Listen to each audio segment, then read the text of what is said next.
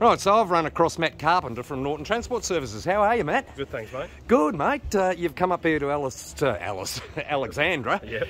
And you've got a new toy. I certainly have, the Yeah. Mack Anthem. Mack Anthem. How long you had it? I've had it for 12 months. Oh, okay. What do you think of it? Love it. Yeah? Absolutely love it. Happy with it? What's under the bonnet, mate? It's a M10 535. Okay. Yep. Mack Pulls motor. on. What do you haul with it? We haul general freight. Okay. Anything for home goods.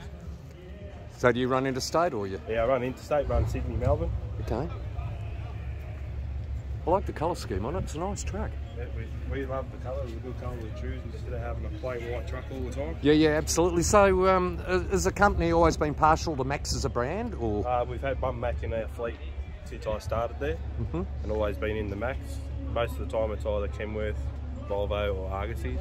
Okay, so this was a little step out of the norm to try this. So we tried this one, and it's better than the last Mack I had, which was a Triton, and I'm absolutely loving this Mack Anthem. Okay, rides well. Rides well. It's very comfy. Good sleeper on it. So. Well, how big is the sleeper? 36-inch sleeper on the back. Oh, that's nice and comfortable, because you're not a shrinking violet, mate. No, I'm a big bloke. All due respect. Agree. I'm a big bloke, but it's better. You can stand up in here. You've got the height room to stand up. Yep. Not like the old Macks, you had to keep crouching down to get dressed in the morning. Yeah. It's important when you're away from home. Yeah. It becomes your home. So this is a good home.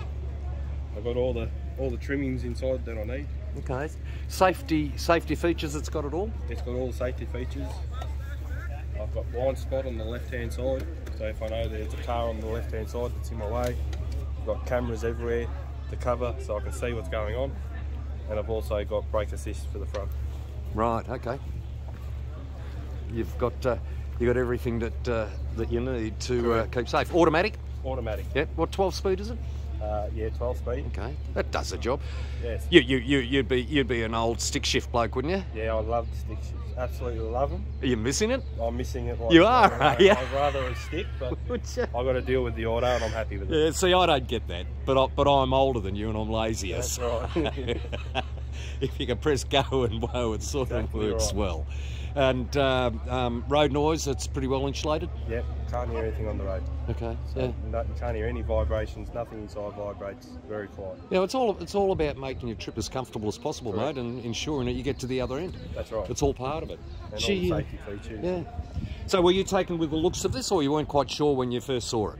When I first saw it, I was umming and ahhing about it. Okay, but then just walk around here and see if we can get back a bit further, folks, and get more of it in screen. I'm sorry? It's all right. We've got to pass the by. How dare they? Then I fell in love with it. There we go. Yeah, personally, I think it's a great looking truck. It's a great truck. I love it. And it's a good design. Yeah. Terrific. Mate, all power to you. Stay safe out on the road. Will do. Thank you for your time. Pleasure to talk to you. Pleasure. And everybody, like Matt's going to do, you can see this on Trucking with Kermie.